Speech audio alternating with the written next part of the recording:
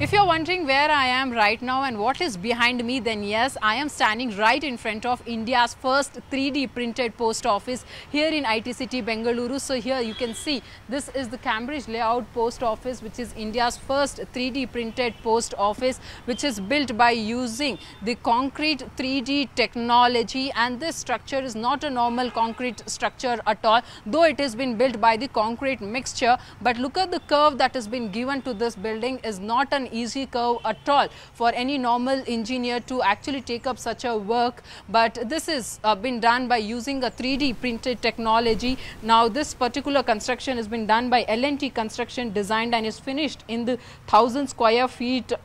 with this innovative technology within just the time frame of 45 days. Now what is more important about this particular structure is also that the kind of curves that have been given to this structure is one, of course, not easy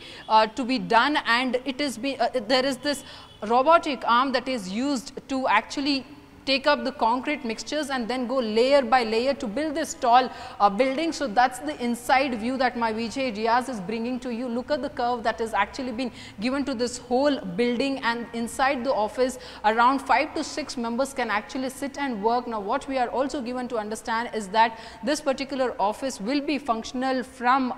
Monday, but more important is that the Union Minister Ashwini Vaishnaw inaugurated the 3D replica of the building and also said that how India is going ahead when it comes to the advanced technology. He also says that how the spirit of the development of our own technology is actually being taken up in very own nation as well. But other interesting fact is also that if this particular building was constructed by using the human power and the concrete mixture, then yes, it would have taken almost around 6 to 8 months to take this building this tall, and top of that around 30 to 40